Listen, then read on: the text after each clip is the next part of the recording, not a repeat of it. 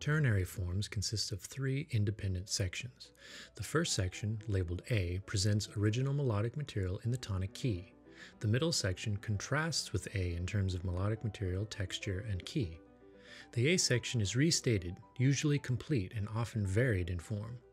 If the first and last sections are identical, they are both labeled A. If the return of A is altered, then it is labeled A prime. There are two categories of ternary form: simple and compound. In a simple ternary form, each section is one of the following: a sentence, period, repeated phrase, or phrase group. In a compound ternary form, one or more sections are a self-contained form. The self-contained form could be binary, rounded binary, or ternary. The first section of a compound ternary form almost always ends in the tonic key, thus the large-scale form is sectional. Simple ternary can be sectional or continuous. Sectional means that each section closes with a perfect authentic cadence. The B section may be in a different key, like the dominant, but it still closes with a PAC in that key. Songs and arias are often in simple sectional ternary form. The tonal closure and marked thematic and textural contrast create clear division into three sections. Simple continuous ternary means that the first section closes with a half cadence in the original tonic or ends on a PAC in a new key, here marked with an X. The B section will pick up harmonically where the A section left off and modulate back to tonic in preparation for the return of the A section. The second A section begins the same as the first A section, but the ending is modified in order to cadence on tonic. Simple continuous ternary forms are often found in songs, and this form is often referred to as song form. Unlike the sectional ternary form, continuous ternary emphasizes the continuous development of a main idea, similar to continuous rounded binary form. When one or more sections contain a self-contained binary or ternary form, we refer to the overall form as compound.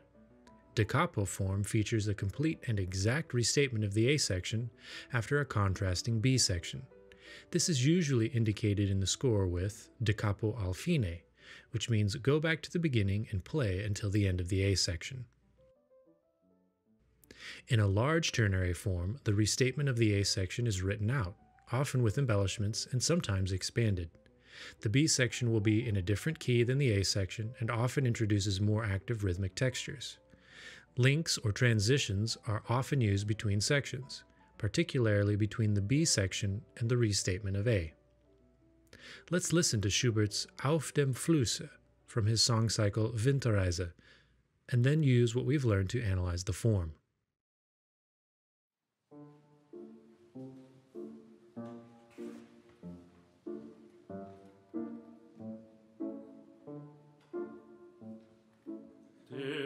So lustig rauschtest, o heller wilder Fluss, wie still bist du geworden, gibst keinen Scheidegruß.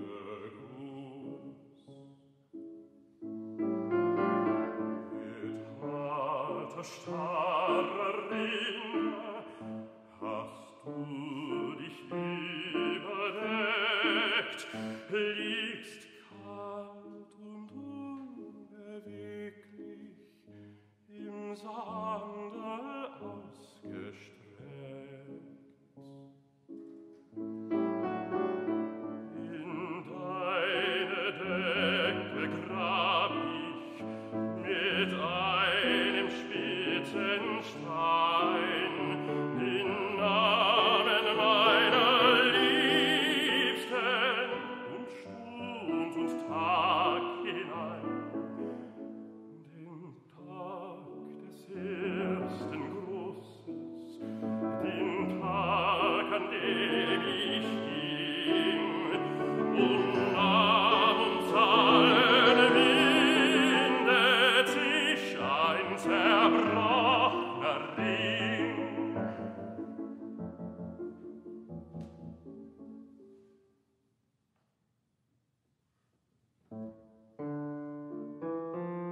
Mein Herz in diesem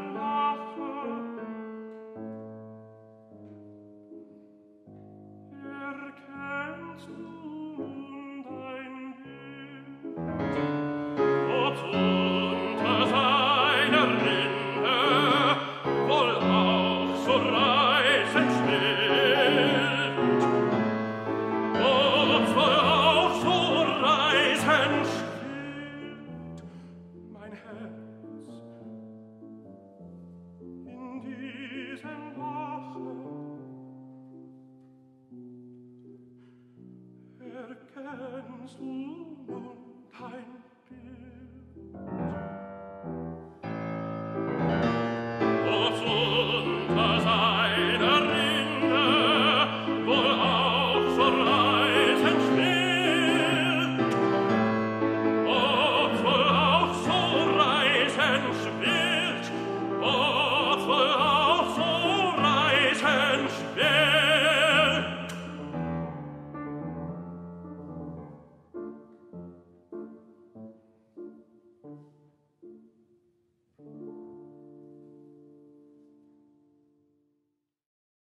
The A section starts in D minor and is characterized by the prominent ascending scales in the voice and the plodding eighth note accompaniment in the piano.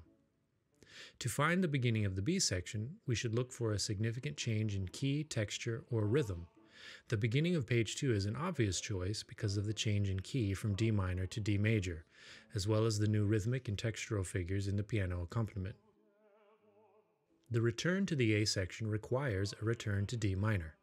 The final system on page 2 emphasizes the dominant of D minor and accentuates the arrival of the A section with a prominent moment of silence. At first glance, though, it may seem that this is not the A section that opened the work. The piano accompaniment is different, the vocal melody is different, and this section seems to be twice as long as both the A and B sections. What do we make of this? Firstly, the return to D minor, the original tonic, is significant. Key areas are essential to delineating sections. Secondly, the ascending vocal melody from the first A section is present in the bass line of the piano part. Thirdly, the text in this section is repeated in its entirety. This explains the added length. Notice the last system on page 3.